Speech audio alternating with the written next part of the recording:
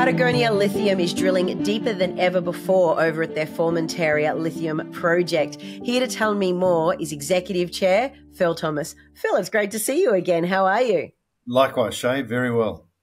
Now, let's kick off. Look, I sort of gave away the big news at the start of today's conversation. You are drilling 200 metres deeper at your Formentera project over in Argentina. Why is that? That's right. We're drilling down to 600 metres because we want to achieve a couple of things. The first thing is we want to try and work out where the basement is. And that's important because it impacts our mineral resource estimate.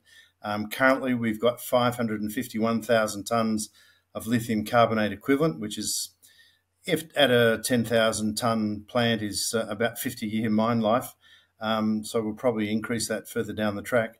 But we've got to work out the basement so we can increase the mineral resource estimate, which hopefully will impact the share price.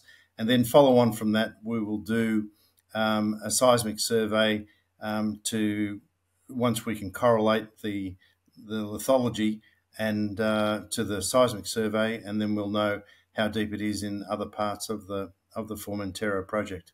There could be much more mineralisation at depth. Don't you have neighbours in the region that have had a lot of success below 400 metres? Yeah, definitely.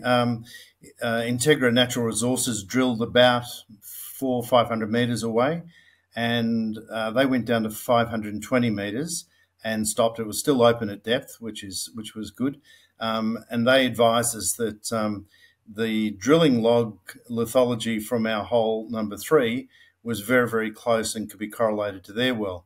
But what was more surprising was they got over 600 ppm out at 520 metres below the collar. So that augurs well for us in terms of the probability of hitting a very high lithium, very, very low resistivity area. So what will be the outcome of all this drilling? Okay, our final destination is to do a definitive feasibility study and get into production. But there's a few things along the way that we have to achieve. The first is we want to go to an indicated resource, and we want about 50% of our resource at the indicated status. From there, the ASX will allow us to put out a scoping study, and that scoping study will basically cover all the issues in terms of plant, drilling, pipelines, building warehouses, etc., etc. So that's an important milestone for us. And then once we've got that scoping study completed and accepted, we can go to the pre-feasibility study or a definitive feasibility study parallel.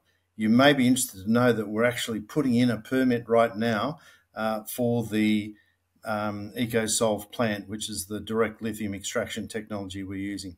So obviously there is a lot of work to be done over the next few months, but what are sort of some of the news flow items investors can look forward to hearing about between now and the end of the year? Look, we'll be putting out the assays, which are very important at depth. And with this particular drill rig, we're doing 30-metre packet tests. So over 600 metres, we should have something like 30 tests come out, and that gives us statistical confidence as well.